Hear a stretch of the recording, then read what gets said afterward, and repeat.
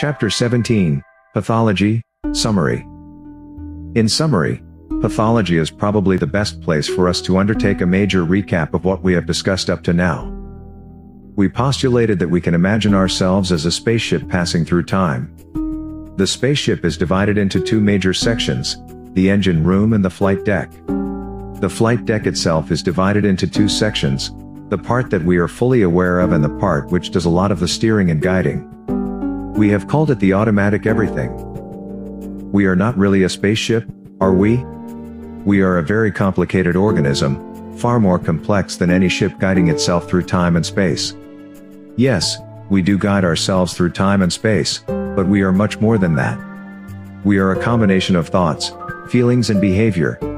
In an automatic mechanism or non-human mechanism, behavior is an endpoint in itself and it should be highly predictable.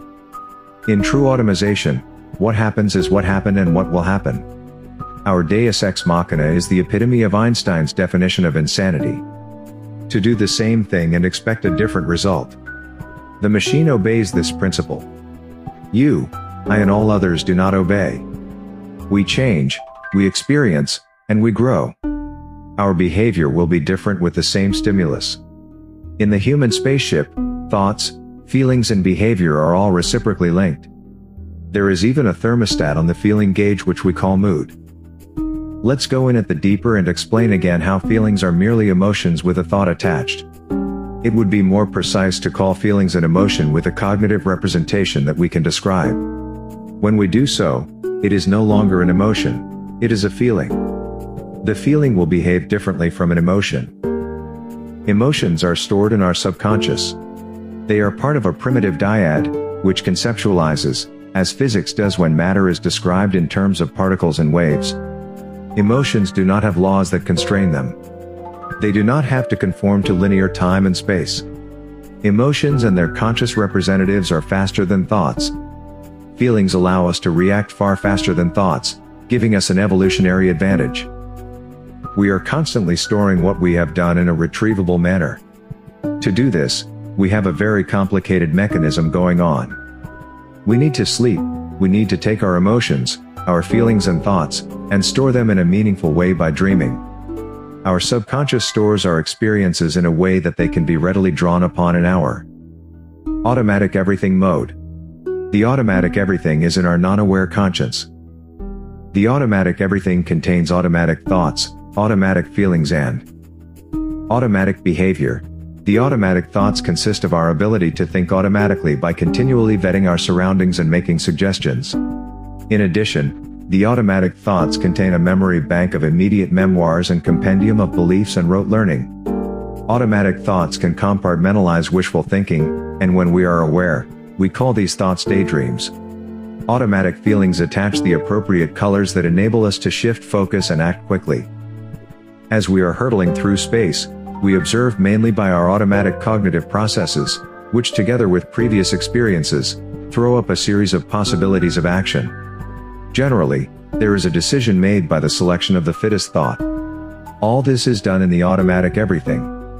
Let's emphasize again that we may not be aware of what is happening in the non-aware part, but we can easily become aware. As we develop, we go through several stages where we define ourselves through firstly, developing feelings.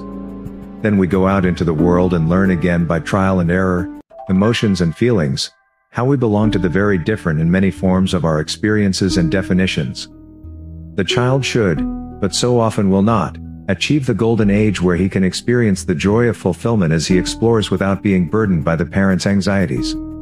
It is a burden he accepts and will repeatedly pay for.